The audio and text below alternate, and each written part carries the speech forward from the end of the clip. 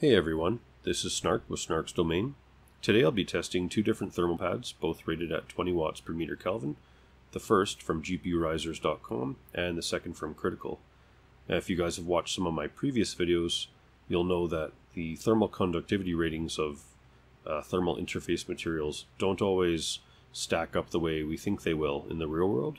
And while this is not a test on a GPU, I do use this hot plate testing method to figure out which pads I'm going to use on my own cards.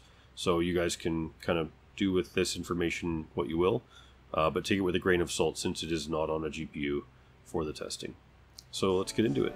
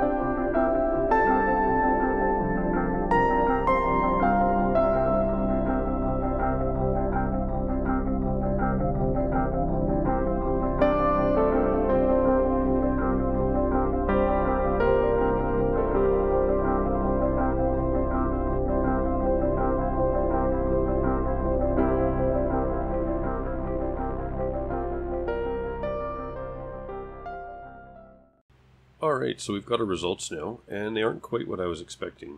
As I've always done with these hot plate tests, I use a 2mm pad or putty and compress it down to 1.9mm to ensure good contact with the copper blocks.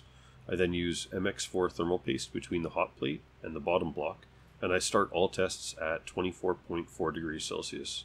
My theory is that the faster that the sensor in the top block reaches 100 degrees Celsius, the better that material is at conducting heat. So if I'm doing that wrong, I don't know, you guys tell me. But the GPUrisers.com pads did it in 5 minutes and 13 seconds, and the Kritical pads did it in 5 minutes and 23 seconds. So this actually puts both of the pads behind the performance of GLID GP Ultimate pads, which did it in 5 minutes, as well as TG NSP80 Thermal Putty, which did it in 4 minutes and 97 seconds. So I don't know if I would use these pads on my own cards, but you guys are welcome to try them out if you want to.